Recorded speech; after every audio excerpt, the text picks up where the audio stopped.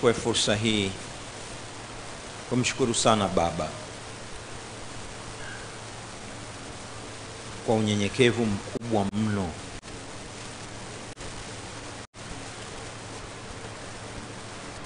nikiwa mdogo kabisa, kwa kila namna ya kushuka,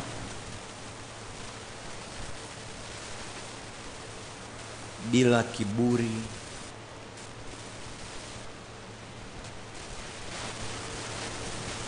kumwambia Baba,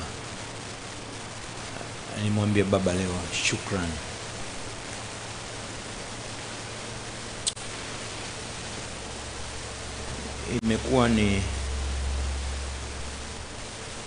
Imekuwa ni niseme ni mabishano kwangu kusema hili, nataka kulisema, lakini mwisho wa siku Baba atabaki kutukuzwa. Baba atabaki kutukuzwa kwa kila jambo.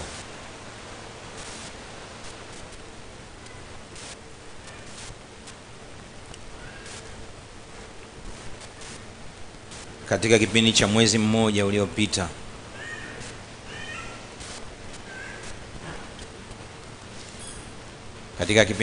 mmoja uliopita, familia yangu imepita kwenye mstari sana mgumu, mzito. Ni wachache walijua. Haikukaa wazi sana kwa sababu hatukutaka kuleta hamaki.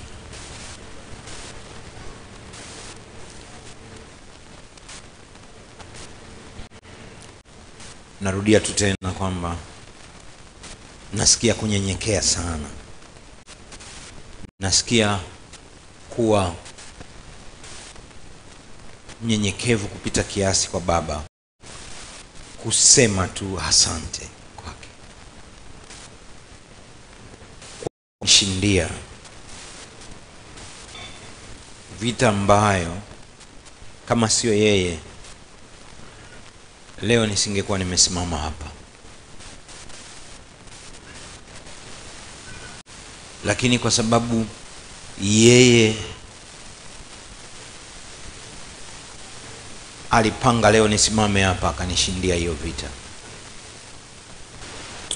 Mwezi mmoja uliopita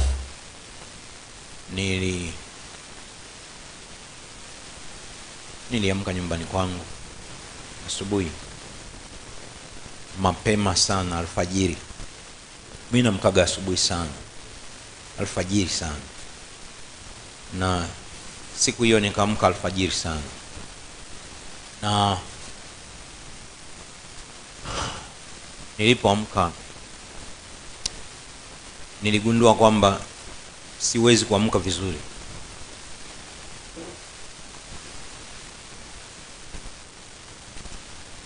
Lakini nikajitahidi kwa uwezo mdogo niliobaki nao wa kuamka. Nikaamka. Lakini nilipoamka niligundua kwamba siwezi kutembea vizuri.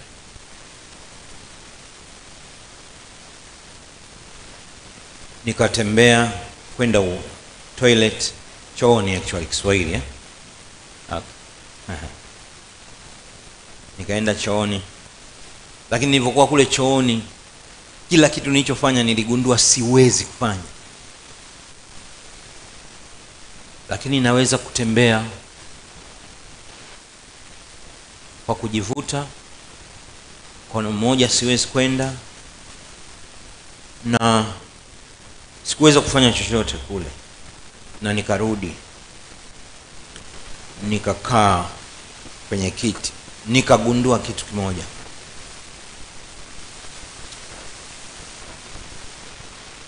Kuna jambo limetokea kwenye mwili wangu, sio la kawaida. Kwamba mwili wangu umepata stroke pande moja, mild. niliwahi kumuuguza baba mkwe wangu akiwa hivyo.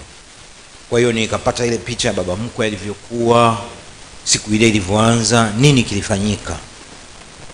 Moja kwa moja nikakumbuka hii ni mild stroke.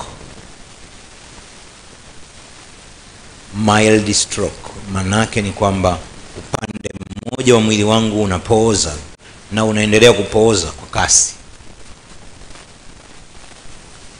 Nikakumbuka tu kwamba kuna mtu mmoja waga na deal na hivi vitu. Nichukue simu, huyu mama hata sikumwamsha kwa amelala. Nikachukua simu haraka nikapiga ile namba. Lakini wakati naanza kuongea nikagundua siwezi kuongea.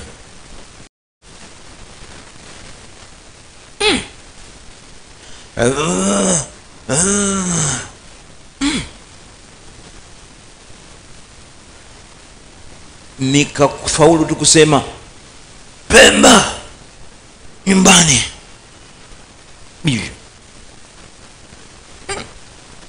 Sema hiki tumbo na inakwenda kwa kasi kubwa. Ndipo huyu mama akaamka. Nikamweleza. Siku hiyo Dar es Salaam ilinyesha mvua kubwa sana asubuhi, kubwa sana.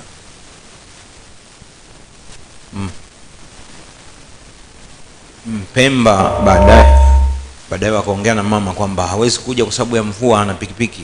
Kwa hiyo nikamwambia tutakutumia gari, wakatumia gari. Ulikuwa ni wakati mgumu sana kwangu kwa sababu sikuwa naamini kitu kinaendelea katika mwili wangu.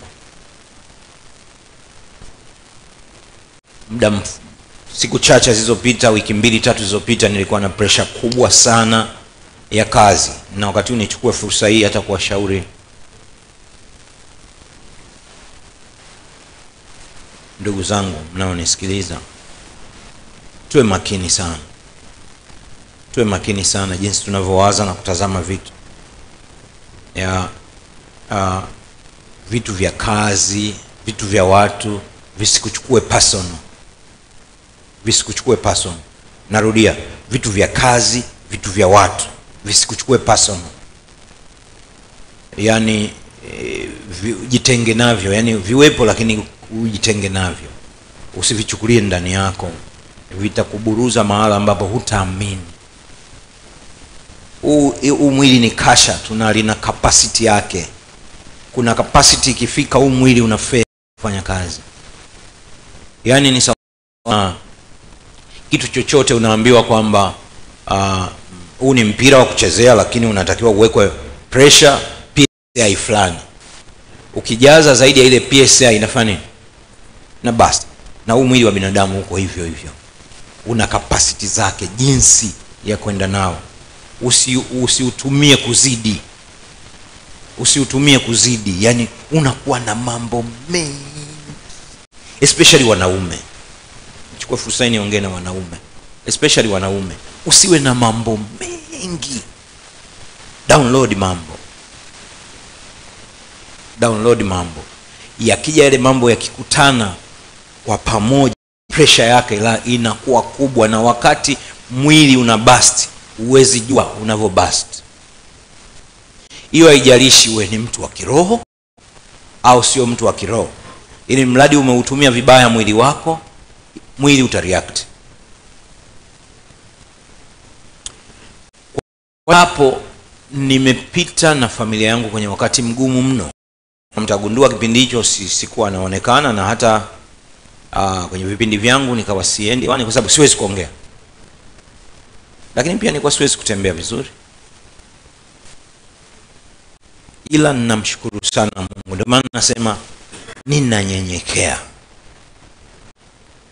Nimeona wengi wanapita kwenye hii na wanakaa muda mrefu, wanakaa chini. Lakini Baba amenitetea kwa namna ya tofauti mno.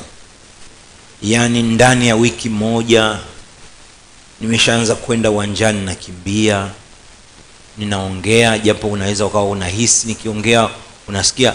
Yani that day, siku ile ya kwanza ilikuwa ni kwamba nilikuwa nikikaa hivi mate yanamwagika yenyewe upande mmoja.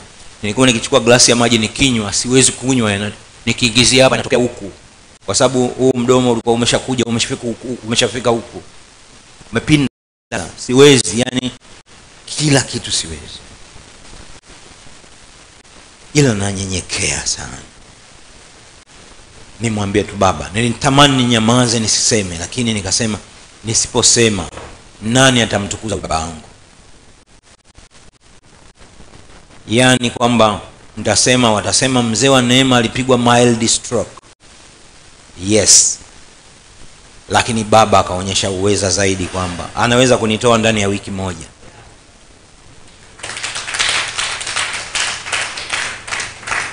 Jana nimeweza kufanya kipindi live mwenyewe, sikuwa siwezi.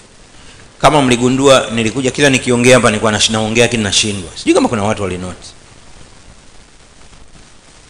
Hata sasa hivi nikiwa naongea, ukisikia matamshi yangu yako tofauti, bado kidogo na ganzi zipo.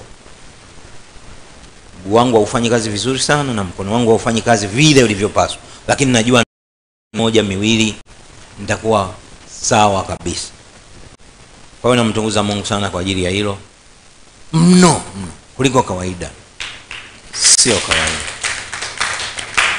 Nimshukuru sana mke wangu kwa kipindi hichi, amenionyesha upendo mkubwa sana.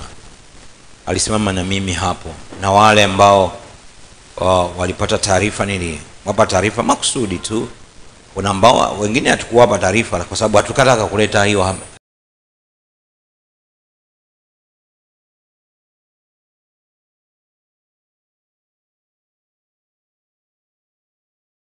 hichi. Lakini niwashukuru pia madaktari. Nimshukuru sana Dr. Roger. Dr. Roger is amazing doctor. Kijana mdogo lakini my God.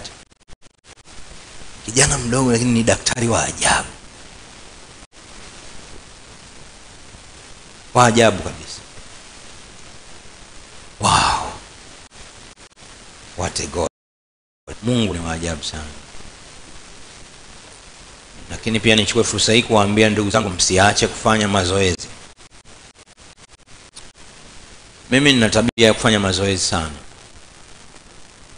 na nafikiri labda yenyewe imenisaidia. Usikae kijinga, fanya mazoezi at least kwa wiki mara 3 times, mara 3 kwa wiki. Fanya mazoezi dakika 40, itakusaidia sana. Hasa watu wazima wenzangu tunawaelekea huko, tuliopo huko, tufanye.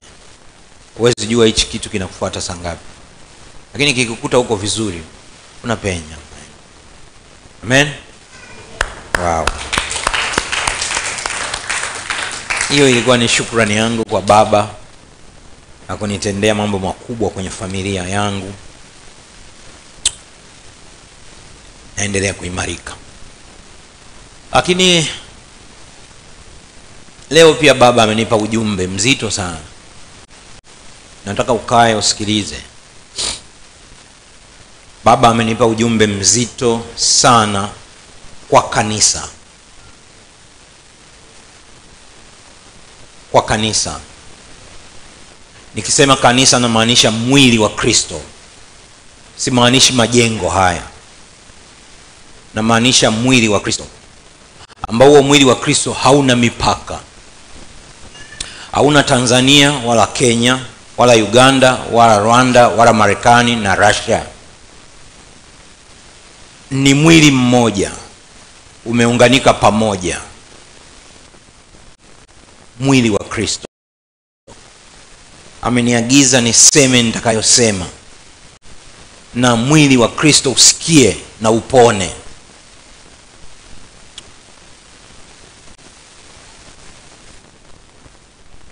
Narudia, ni ujumbe wa kanisa ambao ni mwili wa Kristo kwa ulimwengu. Anayesikia na asikie. Roho akisema na kanisa lake. Anayesikia na asikie.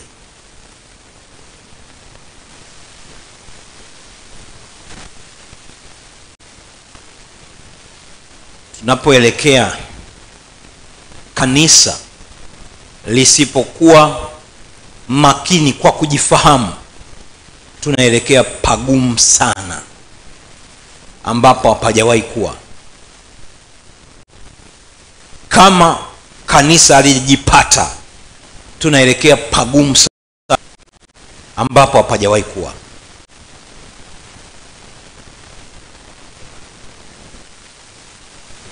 Kuna wimbi linapita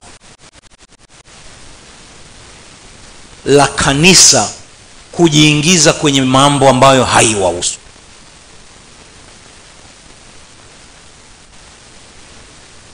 Ni tatizo kubwa kwenye mwili wa Kristo, kujiingiza kwenye mambo ambayo sio ya kwake na kujifanya ni ya kwake kwa jina la kanisa na dini. Dini ibaki kuwa dini na kanisa libaki kuwa kanisa. Tusichanganye dini na kanisa. Kanisa ni mwili wa Kristo, dini ni taasisi, sio mwili wa Kristo. Kanisa lisipotambua hicho, tunaelekea pagumu mno na tunatoka nje kabisa ya mwili wa Kristo.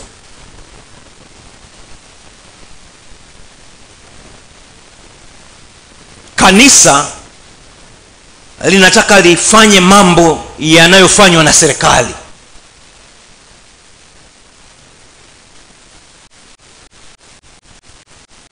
Na wakisikia viongozi wa serikali wakiwaambia kanisa mtusaidie, basi wanafikiri kwamba ndio mambo yao sasa ya kufanya.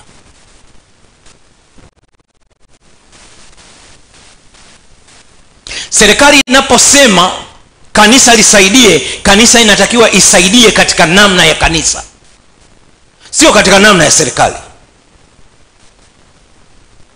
Kwa sababu namna ya serikali ya mbingu inavyofanya kazi ni tofauti na namna ya serikali ya duniani inavyofanya kazi. Ni tofauti. Wakati fulani kaka akiwepo hapa ulimwenguni alizungumza kuhusu jambo fulani katika namna alivyoileta, lakini mwisho wa siku akakileta hichi. Akasema, ni nani anayosarafu hapa? Ni nani anayosarafu hapa? Akapewa sarafu, akageuza akasema, hii ni nani? Akasema ni nani? Ya Kaisari. Alafu akasemaje? Ya Kaisari mpeni Kaisari na ya Mungu mpeni. Sasa leo kanisa linataka kuchukua mambo ya Kaisari walete kwa Mungu. Haiwezekani. Uni ujumbe wa kanisa la ulimwengu mzima. Wataweza kutafsiri Kiingereza wapelekee Waingereza, Kirusi wapelekee Warusi, lakini ni ujumbe kwa kanisa. Asikiae na asikie, roho ayaambia makanisa. Uwezi ukachanganya hivi vitu, havikai pamoja. Kujiona kwamba sasa wewe kanisa unataka kutembea kwenye namna ambayo sio ya kwako, sio sawa. Kanisa lazima litembee katika protoko yake, katika msingi wa ilichofanya kiwepo. Paulo akasema mahala fulani, mimi nimeweka msingi. Alafu akasema msingi wenyewe ni nani? Ni Kristo. Kristo ndio msingi. Msingi ndio unaleta shape ya jengo litakalojengwa. Hauwezi kuweka msingi hivi afu jengo likawa hivi, haiwezekani. Lazima jengo liwe sawa sawa na msingi. Msingi ni Kristo, lakini tunataka tujenge nje ya Kristo kwa sababu tunataka tujipendekeze kwa Kaisari. Kaisari lazima ajue tuna msingi ambaye ni Kristo, na tuzungumze boldly na bila kutetemeka kwamba upo msingi ambao ni Kristo, na tutakapotenda na kusema tutasema katika msingi ambao ni Kristo na sio nje ya hapo. Sio nje ya hapo. Katika msingi ambaye ni Kristo. Kila kitu tutakachokisema kitapimwa katika Kristo. Sio katika mizani mingine yoyote. Christ. Kila kitu tutakachohusika nacho kitahusika namna ya msingi ambaye ni Kristo. Sio nje ya hapo.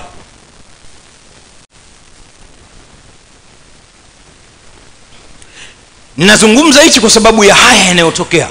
Mara unasikia Uganda, mara unasikia Kenya, mara sijui unasikia wapi, mara sijui inafanya nini. Hivi vitu vinasema nini? LBGT ni? LGBTQ. Kuna uhusiano gani kati ya LGBTQ na kanisa?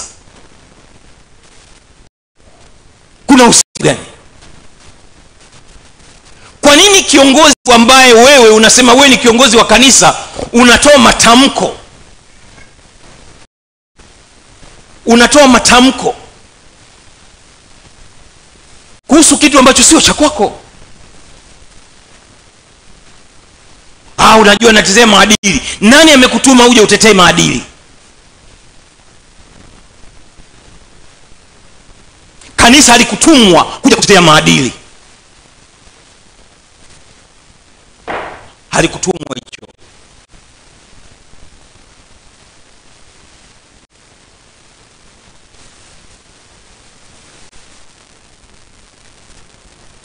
Tuziachie serikali na mambo yake.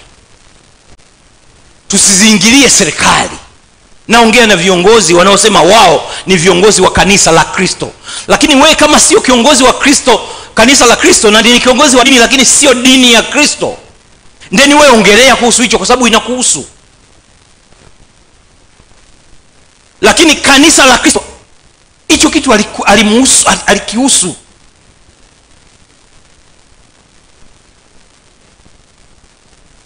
Haiwezekani, hatuwezi kuruhusu, hatuwezi kufanya nini.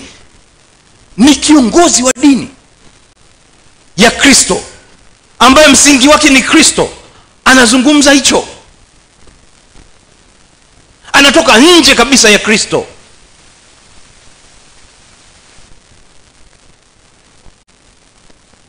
Ulimwengu uliumbwa na mambo yake na vitu vyake na namna zake, na ndivyo hivyo, na umekuwa hivyo tangu milele ya zamani, na utakuwa hivyo tangu milele zinazokuja. Walikuwepo watu walizungumza kuhusu hayo, walipambana kuhusu hayo, waliyasema hayo, na mpaka mwisho wa siku kastafishwa na hawakuweza kuendelea kusema. Leo tunataka tuanze kusema tena.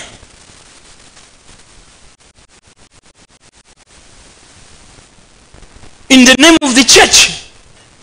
Tuachie serikali waamue wao vile wanaona inafaa kwenda. Wao wanaona kwamba hii sasa hivi bwana upepo uko hivi, kwa hiyo ili tuende sawa na watu wetu turuhusu upepo uende hivi. Wache. Na kama unao ushauri, nenda ukawape ushauri wewe kama wewe, lakini usiende in the name of Christ. Yaani kwamba nimekuja naongea kwa mashauri ya dini, hichi kitu hakikubaliki. Nani alikwambia? Dini gani? Labda dini nyingine, lakini sio dini ya Kristo. Sio dini ya Kristo. Sio dini ya Kristo. Foundation of Christ is yani msingi wa Kristo ni masamaha ya dhambi, ondoleo la dhambi. Ndio msingi. Anaposema nimeweka msingi, na msingi wenyewe ni Kristo, manake ni masamaha ya dhambi. Kwa hiyo kila kitu utakachoongea lazima kisuti pale kwenye masamaha ya dhambi. Ukiona unaongea kitu chochote kiko nje ya masamaha ya dhambi, unajenga nje ya msingi. Hiyo lazima tuseme, na hatutaona haya. Unajua huyo ana advocate hayo mambo. Si advocate hayo mambo, na advocate Christ. Suppose leo Kristo angekuja akaambiwa, bwana bwana LBGT bwana unasemaje bwana, angejibu nini?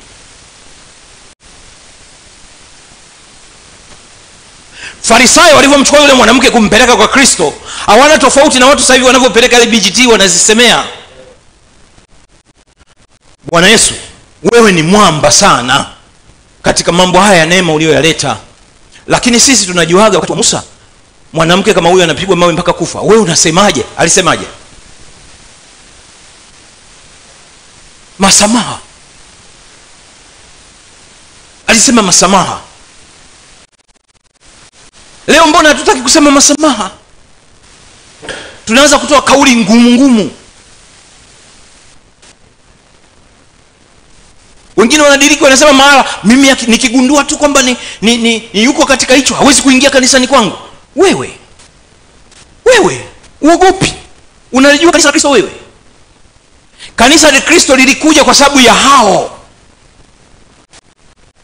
Kwa sababu wale wenye makanisa yao walishindwa kuwa accommodate. Ikabidi kanisa la Kristo lije ili liwachukue liwaweke, kwa sababu tangu miaka hiyo ya zamani milele kuwepo. Sema kulikuwa hakuna mtandao, kulikuwa hakuna WhatsApp, kulikuwa hakuna Facebook, kulikuwa hakuna Twitter, kulikuwa hakuna Instagram ya kuongea hivyo vitu. Kwa hiyo kulikuwa hakuna movement of information. Lakini they were there. Walikuwepo. Na inawezekana walikuwa wanafanya worse than this. Walikuwa wanafanya mbaya kuliko sasa hivi. Kristo akasema, akatazama kutoka juu akasema wote wamefanya nini? Wameoza. Akaleta system mpya ya kuaccommodate waliooza. System ikafanya kazi, ikafanikiwa. Badala ya kuikuza hiyo system, kanisa linataka kuanza kukuza kile cha zamani, kile kilichoshindwa. Paulo kwa wakati fulani akasema, hivi nawezaje kuyajenga yale niliyoyabomoa? Leo kanisa bila kujua wanaingia kwenye kujenga yale ambayo Kristo aliyabomoa. Be careful, mtu wa Mungu. Usikubali. Don't talk evil. Usiongee evil kuhusu hivyo vitu. Maana by the time unaanza kuongea evil Kiswahili ushetani. By the time unaanza kuongea ubaya, ushetani kuhusu hao watu, unajua nini kinatokea kwako? Umejiinua, umejiona wewe ni wa haki sana kuliko wao.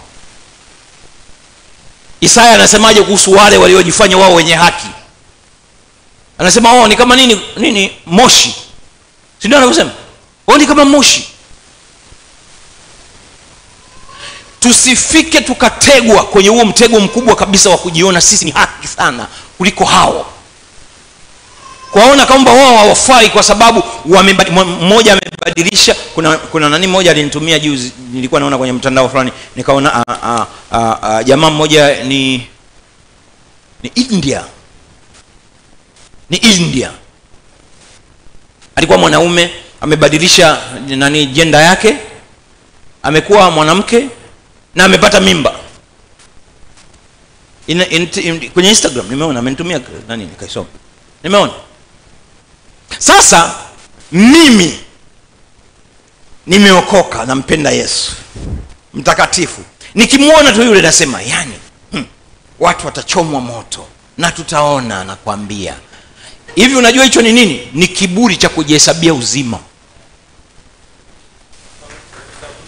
kwa nguvu za mwili wako. Hiyo maana yake ni kwamba wewe umetengwa na Kristo. Ndio maana nasema kanisa liwe makini. Huu ni mtego mkubwa mno unaoletwa na ibilisi. Anauleta hapo ili watu kanisa liingie, lianze kuona kama ni vitu vyenye hekima, wavione kama vitu vina maana, vinazungumziwa. Kumbe ni mtego ili kanisa lianguke.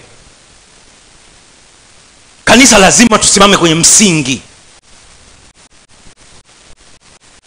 Waachieni serikali wafanye mambo yao. Kama unalo la kuwashauri wewe kiongozi wa dini, nenda wewe kama wewe kawashauri, kaongea nao, nafikiri tungeweza kufanya hivi, tungeweza kufanya hivi. Lakini usiende kwa maneno kwamba hiyo iko kinyume na dini yetu. Nani amekwambia? Dini hiyo kwanza uliitoa wapi?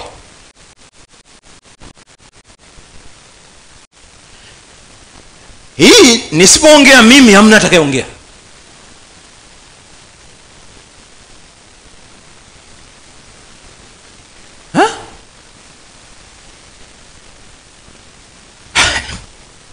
Hivi kwanza ngoja niwaeleze kitu fulani ndugu zangu.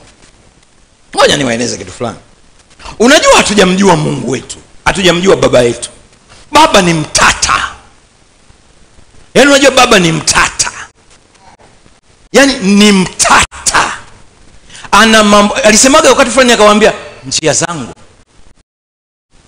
sio nini? Sio njia zenu. Watu wanataka kwenda, wanafikiri wanazijua njia za Bwana. Hakuna anayezijua njia za Bwana. Njia zake sio njia zetu. Baba yetu ni mtata. Baba yetu wachunguziki. Baba yetu huwezi kumsoma ukamwelewa. Lakini leo tunataka tumweke kwenye kabakuli fulani, kabox fulani kanaitwa dini, ambako anasema unajua dini yetu inaanzia hapa, inaishia hapa. Huyo ndio Mungu wetu, hawezi kuzidi hapa. Huyo ni Mungu wako wewe, lakini sio baba yetu sisi. Baba yetu sisi achunguziki.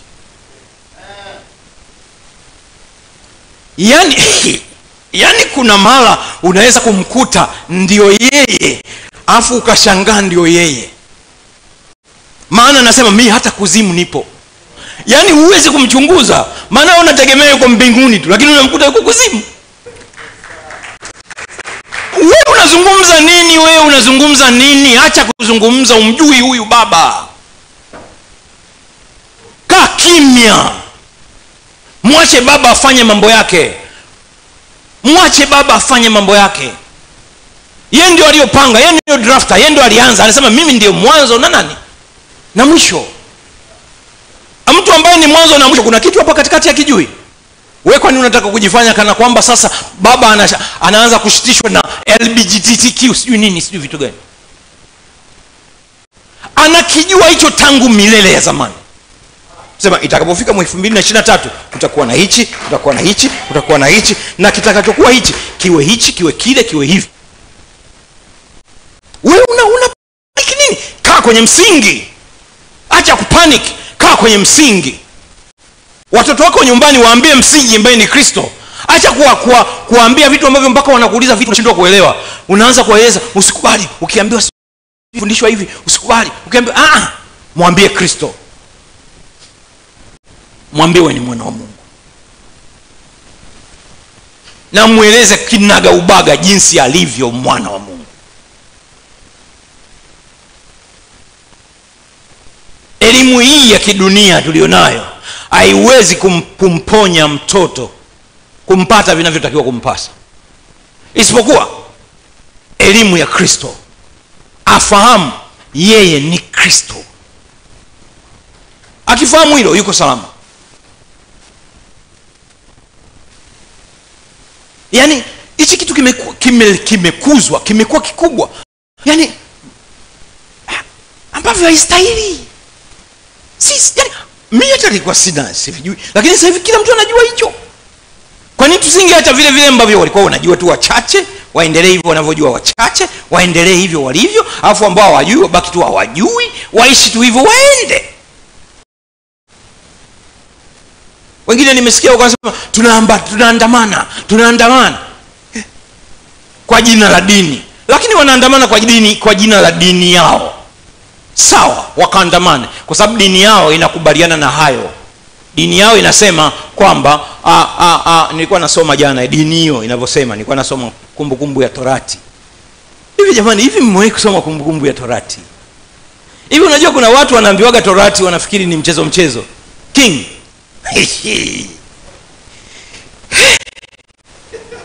Nilisoma Torati nikasema my God.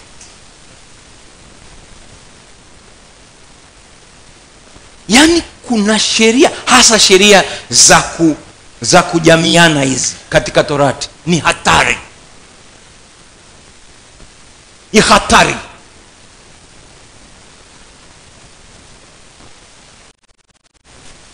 Wewe unaisema unaifuata hiyo dini, tukiifuata ile sheria inavyosema. Nikikuuliza ulivyoolewa ulikuwa bikira?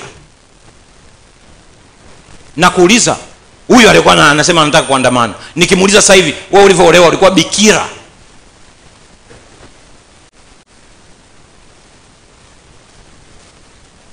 Au kwa sababu haikusemwa? Torati inasema hivi, na mwanamke akiingia na mumewe ndani, na wakitoka na isemwe kama alikuwa bikira, na akiwa hakuwa bikira basi mwanamke huyo apigwe mawe atakufa. Kawauliza sasa wale walikuwa bikira? Au anasema tu kwa sababu wamesikia inasemwa, ila vya kwao ambavyo havijaonekana havisemwi wanaviona ndivyo vina maana. Sasa hivi vya kwao hivi kwa vile hivi havina shida, hivi viko poa, ila vile sio poa. Paulo aliandika Warumi akasema, wewe unani unayemhukumu mtumishi wa mwingine? Unasema usizini, wazini mwenyewe. Linapoelekea na limetegwa na ibilisi kwenye hicho. Ibilisi ameleta kama agenda, yani kaibeba kama agenda bango kabisa, LGBTQ, tusikubali. Mahubiri yamekuwa hayo, kila mtu anaongea hiyo. Ile ni bango la ibilisi ili watoto wa Mungu waingie, wajitege kwenye lile jiwe kuu la pembeni, waanguke, na wakiangika juu yao jiwe linawafanya nini? Linawasaga saga. Kwa nini wameanguka? Wameona wengine hawafai, wao wanafaa. Be careful church. Kwa makini kanisa, usikubali kuingia kwenye huo mtego. Kambali. Waache waseme. Serikali wamekuja na mambo yao wakizungumza, wewe waache wafanye mambo yao. Hayo ni mambo ya Kaisari. Wewe fanya mambo yako ya Mungu. Ongea masamaha. Kwa sababu gani nikwambie, ukiongea masamaha LGBTQ inapoteza nguvu. Hivi hamjasoma mahala baba anasema, Paulo anaandika, baba anasema katika Paulo anavyoandikia Warumi, anasema hivi. Hebu tusome kwa mara ya kwanza tena. Hebu tusome.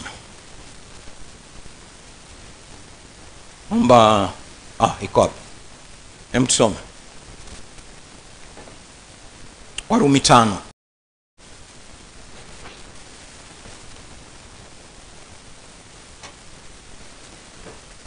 Hivi watu wanamchukuliaje huyu baba?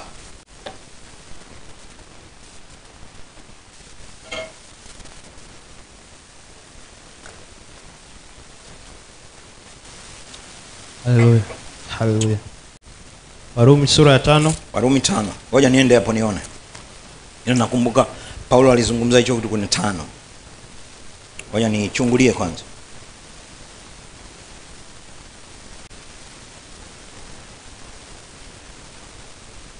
Kama ukiona anazungumza kwamba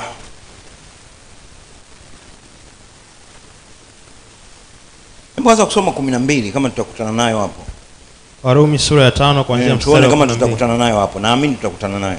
Kwa hiyo kama kwa mtu mmoja dhambi iliingia ulimwenguni, na kwa dhambi hiyo mauti, na hivyo mauti ya watu wote kwa sababu wote wamefanya dhambi. Maana kabla ya sheria dhambi ilikuwamo ulimwenguni, lakini dhambi haihesabiwi isipokuwapo sheria.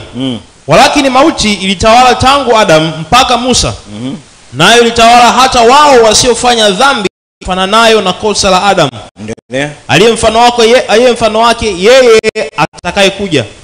Lakini karama ile haikuwa kama lile kosa. Kwa maana ikiwa kwa kukosa kwake yule mmoja wengi walikufa, zaidi sana neema ya Mungu na kipawa kilicho katika neema yake mwanadamu mmoja Yesu Kristo kimezidi kwa ajili ya wale wengi. Wala kadiri ya yule mtu mmoja aliyefanya dhambi si kadiri ya kile kipawa.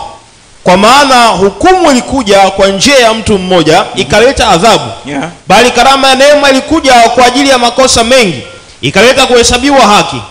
Kwa maana ikiwa kwa kukosa mtu mmoja. Unasoma ngapi? Hiyo ni 17. Embu sasa endelea tu, twende vizuri. Nenda nayo pole pole, nataka msikie hapo. 17. Endelea. Sikiliza kwa makini. Unajua watu wanamchukulia Mungu kama mjombao, yani kwamba wanamjua sana. Mimi namjua yule, unajua mimi yule mtu, mmeshawahi kukutana na mtu anakwambia mimi yule wangu, mimi najua hata anavyowaza najua, si ndio wanavyosemaga?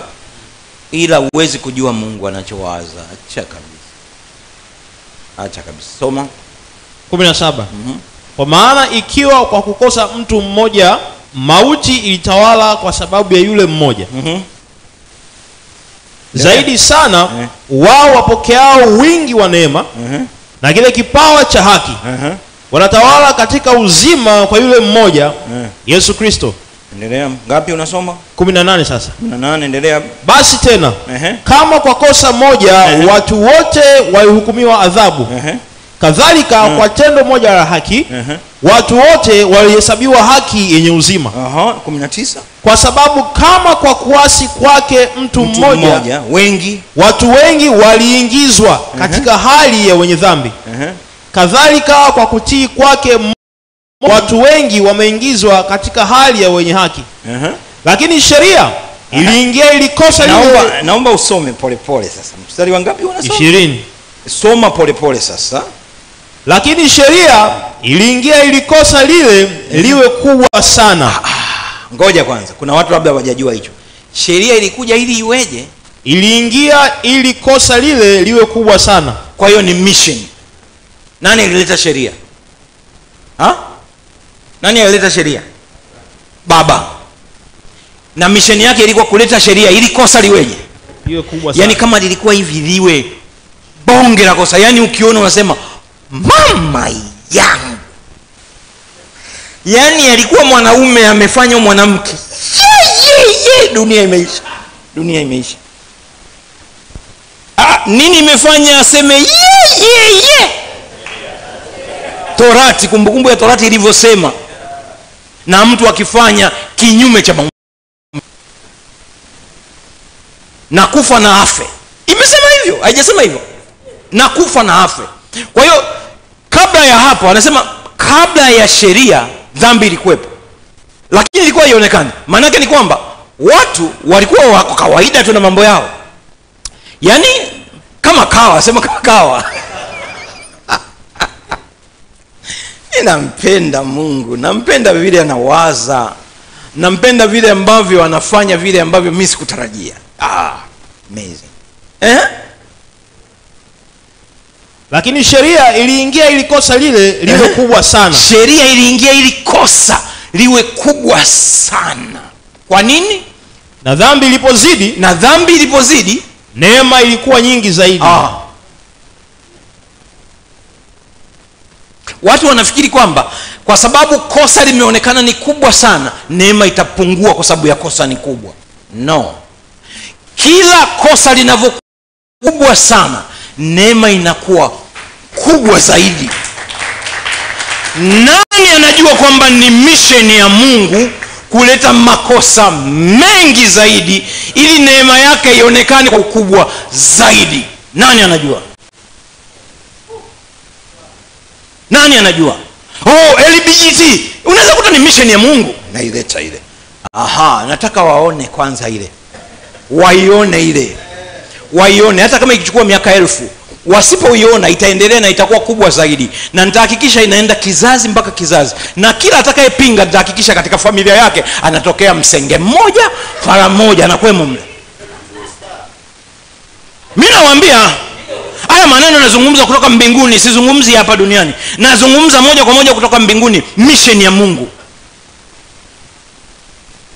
Na kuhakikisha kila atakayepinga watatokea nyumbani mwake.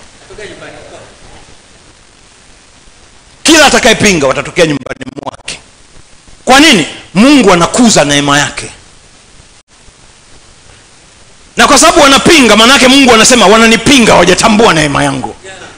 Ila siku watakayotambia watasema ni kwa neema tu. Ni kwa neema tu. Mungu anasema wameelewa. Sasa ile nguvu ya ushoga na nini, hebu anza kuipunguza sasa duniani. Kwa sababu wameanza kuelewa neema yangu. Mimi naomba Mungu sio mawazo yetu. Hebu tuwaze vile Mungu anawaza, alafu muone vitu vinakuwa solved. Uhangaiki. Ngoja, wangapi wanakumbuka hadithi ya Farao? Hebu tuisome kutokea Warumi, muone Paulo alivyoiongea. Lakini kabla ya hapo nataka nisome nani hii TKU, uisikie ilivyosema kwenye hichi. Nasoma Warumi 5:19 na 20. Natoma kusoma kwenye Injiliza. Mtu mmoja hakumtii Mungu na wengi wakafanyika wenye dhambi. Lakini kwa namna hiyo mtu mmoja alipotii, wengi wamefanyika kuwa wenye haki. Baada ya kuja sheria zilikuwepo, baada ya sheria kuja zilikuwepo njia nyingi za watu kufanya makosa. Kabla ya hapo watu walikuwa wafanya makosa, ila walikuwa wanafanya mambo yao tu kama kawa, ila wafanye makosa. Lakini sheria ilivyokuja ikafanya wale watu sasa wanafanya makosa mengi. Umeelewa? Nini kikatokea? Lakini kadri watu walivyozidi kufanya dhambi, ndivyo Mungu alivyomimina zaidi neema yake. Hivi mnamwangaliaje huyu Mungu? Afu unamwongelea mtu mmoja, huyu unajua huyu amejibadilisha, huyu wameoana mwanamke kwa mwanaume. Yaani Mungu atawachoma. Wewe neema nyingi mno kwake kuliko unavyofikiria wewe. Tena ni mtakatifu kuliko unavyowaza. Kwa hiyo wote mashoga ni watakatifu sana. Watakatifu mno. Kwa nini? Kila walivyofanya makosa sana kwa mujibu wa yale maandiko ya zamani yaliyotoka mlimani, ndipo Mungu alivyoachia neema yake nyingi zaidi. Pinga sasa hiyo. Pinga. Kwa sababu unasoma maandishi ya zamani. Pinga hiyo sasa. Kwa hiyo unataka wawe mashoga? Yeye aliyesema ndio anajua wanataka wawe nani. Sio mimi.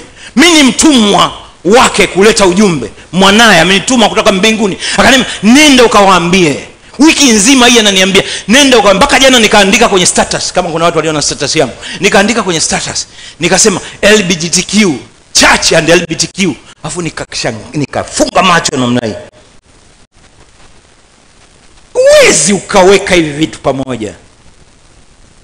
Ukasema sasa kanisa linataka kusaidia sasa kupambana na wasenge na uovu. Kanisa alifanyi kazi hiyo. Kanisa kazi yake ni kuwatangazia walivyokuwa na msamaha katika ushoga wao. Kwa hiyo yeye aliyelianzisha ndio anajua analimalizaje. Yeye ndio aliloleta. Mimi nimeambiwa tu kalipeleke ili togwa waambie wanywe. Wataharisha yeye ndio anajua, watalewa yeye ndio anajua. Mimi I don't care. Mimi nimeleta taarifa ya togwa kutoka mbinguni la kulawesha watu. Basi hivyo. Hebu soma hiyo hadithi, tutoke kwenye Warumi uone. Watu mnamfikiriaje Mungu nyie? Kanisa linamtazamaje Mungu?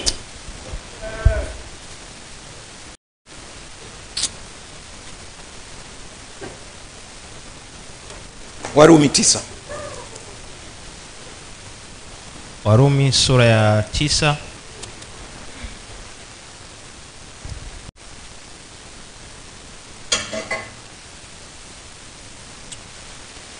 Nataka tusome Warumi 9. Nataka tusome kuanzia mstari wa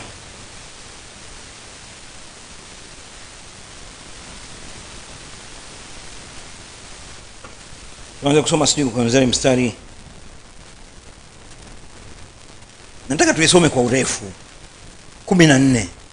Warumi sura ya 9 kuanzia mstari wa 14. Twende nayo pole pole. Msikieni Mungu. Sikilizeni Mungu akili yake. Tuseme nini basi? Kuna udhalimu kwa Mungu? Unasikia?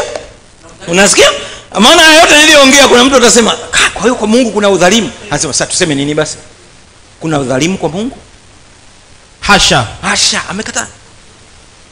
Maana amwambia Musa, nitamrehemu yeye, nimrehemuye. Hebu sikiliza. Yaani wewe unayemuona amekosea mno, yeye anamrehemu. Wewe unayemuona wewe, Angel. Wewe si mchungaji wewe. Si ndio unanyoshaga vidole wewe. Wewe unayemnyoshia vidole, yeye amembariki. Na ni makusudi. Nitamhurumia yeye nimhurumiaye. Nasikia? Afai kuhurumiwa. Anakuwaje mwanaume anakuwa na mwanaume mwenzie? Afai kuhurumiwa. Apigwe mawe. Maandiko ya zamani si ndio yanavyosema? Lakini yeye anasema nitamhurumia yeye nimhurumiaye. Kwa hiyo Mungu ni dhalimu, si ndio? La hasha. Endelea. 16. Basi kama ni hivyo si katika uwezo wa yule atakaye. I love the gospel.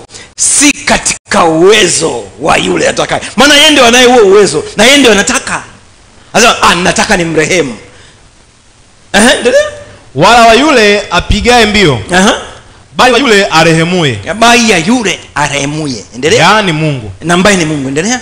Kwa maana maandiko yasema juu ya Farao ya kwamba nilikusimamisha kwa kusudi hili ili nionyeshe nguvu zangu. Ngoja kwanza simama hapo.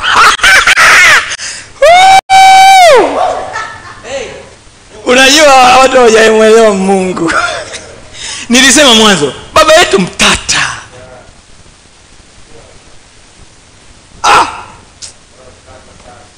Nasikia furaha. Nasikia kunyenyekea sana mbele ya babangu. Kumwambia baba nakushukuru sana. Maana haya mambo makubwa umetufunulia sisi ambao hatujulikani popote. Umeyaleta tuyaseme. Hebu imagine angesema yule mkuu wa dini kabisa haya maneno leo, nini kingetokea? Lakini ameyaleta kwa mdogo kabisa kuliko watumishi wote. Na tunayasema. Anasema hivi, unakumbuka ilivyosema kuhusu Farao kwamba nalikuweka ili nionyeshe nini? Nguvu zangu. Anaonyeshaje nguvu zake? Endelea kusoma. 17. Kwa maana maandiko yasema juu ya Farao ya kwamba nilikusimamisha kwa kusudi hili ili nionyeshe nguvu zangu kwako. Ili nionyeshe nguvu zangu kwako. Jina langu likatangazwe katika nchi yote. Unasikia? Jina langu litangazwe katika nchi yote. Nimetoka kusema hapa sasa hivi. Kwa maana amesema hivi, maana kila dhambi ilipozidi, neema ilifanya nini? Ilizidi zaidi. Nani anajua kwamba Mungu ndio analeta madhambi yote hapo ili watu wagundue neema yake? Badala ya watoto wa Mungu kugundua neema yake, wanaanza kutafuta sheria ya kuwahukumu wale watu. Mnajua nyie Mungu anavyofanya kazi?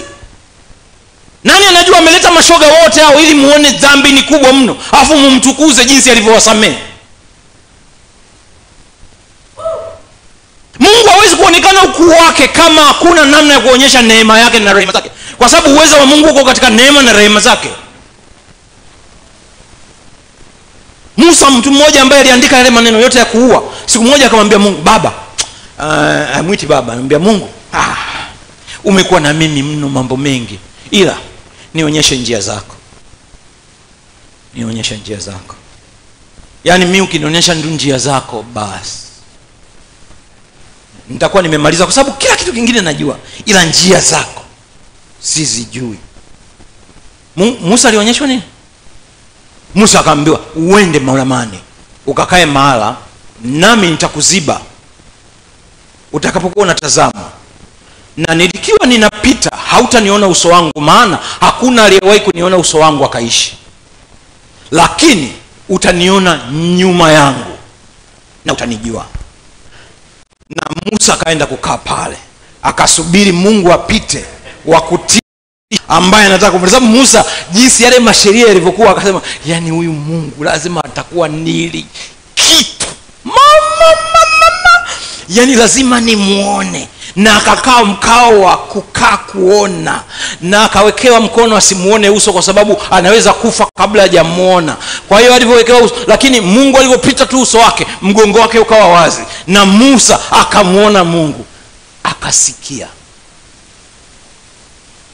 Mungu mwingi wa rehema, si mwepesi wa hasira.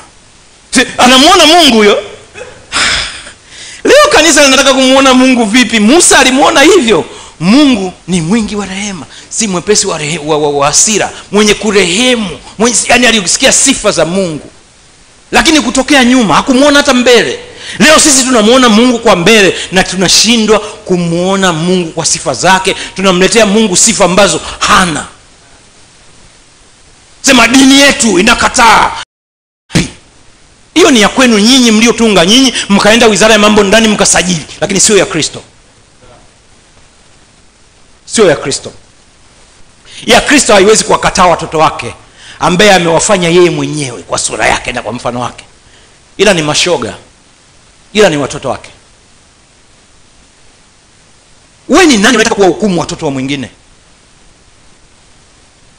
Farao nilikuweka kwa sababu ili nionyeshe nguvu zangu. Nguvu gani? Endelea kusoma. 18. Basi kama ni hivyo, atakaye kumrehemu, na atakaye kumfanya mgumu humfanya mgumu. 19. Basi utaniambia, mbona angali akilaumu? Kwa maana ni nani ashindanaye na kusudi lake? La, sivyo. Binadamu, wewe nani umjibuye Mungu? Je, kitu kilichoumbwa kimwambie yeye aliyekiumba, kwani kuniumba hivi? Yani wote wameumbwa na yeye.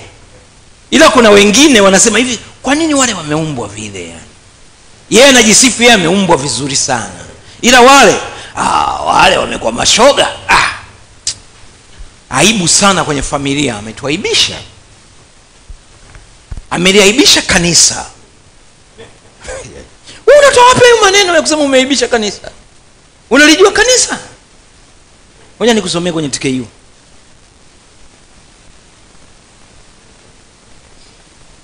Tunasoma ngapi? Hii ni Warumi 9. Sura ya 9. Mstari wa ngapi? Tulianzia 14 hapa. Nataka hiyo mistari miwili ya mwisho ulisoma. Soma kuanzia 19. Nasoma 19. Sikiliza hii. Anasema, hivyo utaniuliza ikiwa anayosema ni kweli, kwa nini Mungu amlaumu mtu yeyote kwa kufanya makosa? Hivi unasikia? Yaani kwa nini Mungu amlaumu mtu yoyote akifanya makosa? Ila watu huko duniani wanajifanya wao ndio kanisa. Wao wanalaumu, ila Mungu halaumu. Kwa hiyo sasa wanajiuliza hivi, kwa nini Mungu yeye halaumu? Sikiliza. Hayupo anayeweza kukataa kufanya yale anayotaka Mungu. Je, yupo? Nani anaweza kukataa atakaposema wewe utakuwa msenge? Tuyaseme haya maneno tusiogope. Wewe Mungu amesema wewe utafanya transgender. Nani anaweza kupinga hilo shauri? Waombe walokole wote duniani hawezi kupinga hilo shauri. Anasema nani anaweza kupingana na shauri la Mungu? Yupo? Hakuna. Sasa wewe unaongea nini? Hebu tumwache Mungu, tumtukuze Mungu katika kazi zake, kwamba Mungu anazungumza pale kwa ustahimilivu mwingi. Si ndio anavyosema kwenye Warumi? Kwa ustahimilivu mwingi aliziachia dhambi.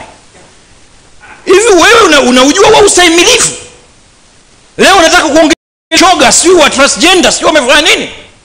Unaujua wa uvumilivu? Ongea kwa sababu unayo NGO ya kuongelea, lakini usiongee kwa sababu Kristo amekupa platform ya kuongea. No. Hakuna platform katika platform ya Kristo ya kuongea na kuhukumu hao watu. Platform ya Kristo ni kiti cha rehema cha wote waliokosa. Na wapo waliokosa kwa sababu wamekosa, na wapo waliokosa kwa sababu Mungu aliamua wakosee. Nani anajua kwamba huyu amekosea kwa sababu Mungu ameamua akosee? Niliangalia movie moja, niliwahi kuisema hapa lakini naisema tena, ya familia fulani. Katika hiyo familia, ndani ya hiyo familia kuna mtu mmoja alikuwa gay. Nikisema gay ndio haisikiki kama ni matusi. No, alikuwa msenge. Yaani watu wamechukulia kwamba ukisema Kiingereza ndio kistaarabu. Si ndio? Ila ukisema Kiswahili umetukana, na isemwe nimetukana. Alikuwa msenge.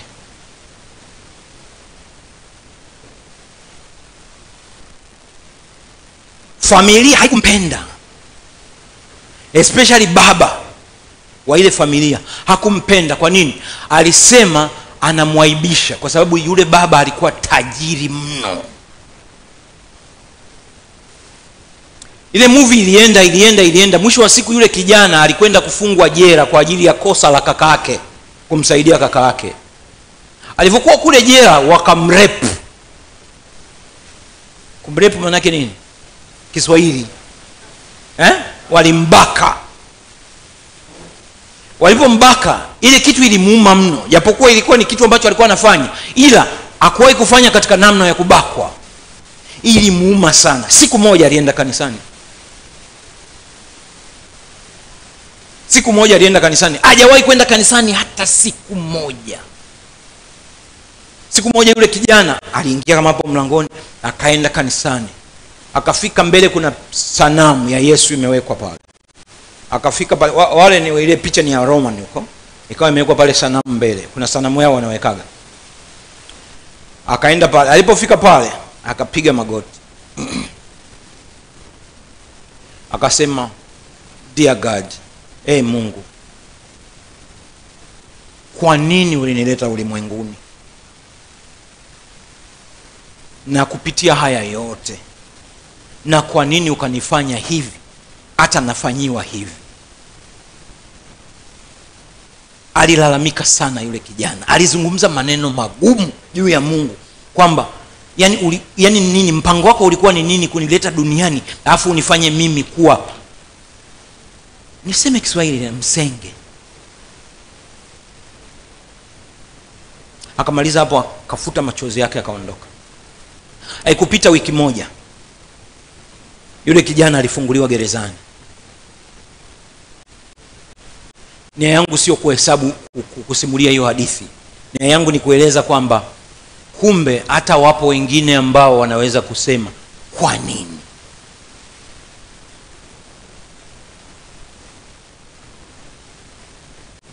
Farao leo ukikutana naye, ukienda kule mbinguni ukikutana naye, nenda ukamuulize, kwa nini hivi ulikuwa na kiburi?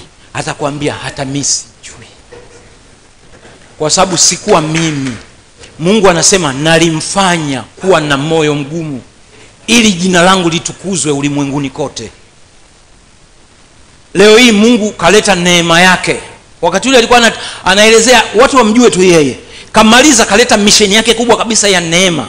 Ile neema kaileta iko duniani, na kuna principle moja katika hiyo neema, inajulikana tu endapo dhambi inakuwa kubwa. Dhambi isipokuwa kubwa, hamna mtu anaweza kujua kitu cha thamani kabisa ambacho alikileta Mungu, ambacho ni neema, ambacho in fact ni yeye mwenyewe. Ukinapoongelea neema unaongelea Mungu, kwa sababu Mungu ni pendo na neema ni pendo. Kwa hiyo Mungu anatambulisha neema yake duniani. Unafikiri atatumia nini? Atatumia kina Farao wangapi? Wengi kuliko waliotumia wakati ule. Na kila atakayempinga atamleta Farao nyumbani mwake. Na hii nimesema na mtaiona kwa macho. Kila atakayepinga, Farao atatokea nyumbani mwake. Asema Bwana, nimetamka na haitakuwa kinyume hivyo. Mpaka watakapotambua kwamba kumbe yuko Mungu wa kumtukuza, kwa sababu yeye, pamoja na yote haya tunayoona magumu ambayo hayafai kusikiwa hata masikioni na kuona, yeye kwa usamilivu wake na nguvu zake nyingi aliziachilia. Na Mungu anataka tumjue hivyo.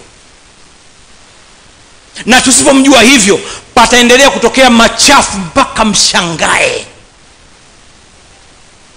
Wakina mama siku hizi wanaogopa hata kuwaacha watoto wao na baba zao. Unajua kwa nini? Kwa sababu watu wamekataa kujua neema ya Mungu. Na yatatokea machafu mpaka mshangae. Bwana asema na amenituma niseme. Mpaka watakapotambua neema yake, mpaka watakapoacha kuipinga neema yake, mpaka watakapoacha kumtukana mtumishi wake anapozungumza kuhusu neema, ndipo watakapoacha. Mtaona niko hapa naishi, na nyinyi mko hapa mnaishi, mtayaona mengi. Huyu ni Mungu naye mzungumza mimi, ambaye ni baba yangu, ambaye amenituma kusema. Hamwezi tatizo kwa kitu ambacho limesababisha hicho tatizo. Hamwezi. Tumtukuze Mungu, tumwadhimishe Mungu, tumsifu Mungu. Unaposema unamsifu Mungu, unatakiwa umsifu kwa alichosema. Kanisa limeshindwa kumsifu Mungu, kila siku linampinga Mungu likidhani linamsifu kwa kusema hao wana dhambi, hao ni makahaba, hao ni mashoga, hao ni wasenge, hao sijui wamebadilisha jinsi. Wanampinga Mungu na neema yake.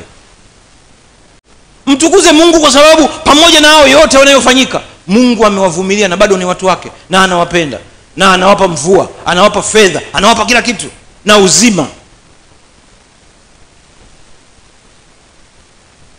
Acheni, wewe nikwambie, Mungu ametaka tu uwe hivyo. Yaani kesho akitaka uwe shoga, unakuwa shoga. Yaani mpaka unashangaa kabisa, nimekuwa shoga kabisa.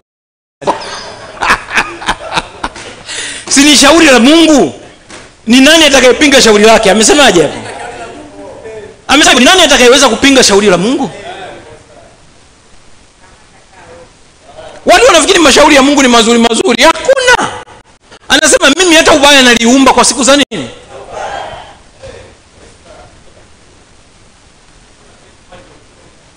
Akisema kesho ushoga kuisha, umeisha. Hebu tumtukuze baba yetu. Tumtukuze baba yetu. Mwambie wewe ni baba kabisa. Baba wa neema na rehema nyingi zisizo kifani. Unayesamaa, unayekuwa unaleta masamaha kwa mamilioni na mamilioni ya mashoga, ya wale waliobadilisha jinsia. Umewasamehe na kuwaketisha mbinguni pamoja na wewe. Wewe hakika ni baba unayeweza, mwenye nguvu kuliko wanadamu wote. Wanadamu wameshindwa, wanaoshikia mabango, wanawahukumu, wanawatenga katika familia zao. Hawataki waingie katika yale manyumba baba uliokuja ukasema ni makanisa. Hawataki waingie humo, lakini wewe umewakusanya, umewaweka mbinguni. Huyo ni Mungu. Nguvu ya Mungu iko kwenye msamaha. Nje ya msamaha hakuna Mungu. Sasa tuzungumze huu msamaha, praise huu msamaha mpaka ibilisi agundue, asema jamaa washanigundua. Dili yenyewe imeisha. Nawaambia jamaa zake, anambia oya, withdraw. Abort mission. Kuna hilo neno sasa. Abort. Ibilisi ameshika radio yake na mnaye anasema all units abort nini? Kutangaza hiyo LGBTQ sijui nini. Unaona mara imeisha. Mara unashangaa nyumba ambazo zilikuwa na mashoga wote sio mashoga tena. Mara unashangaa wale walikuwa transgender wanaanza kuongea vingine. Bana, yani kwa sababu gani? Dunia imetambua neema na uweza wa Mungu. Hata acha mpaka mtambue. King, karibu.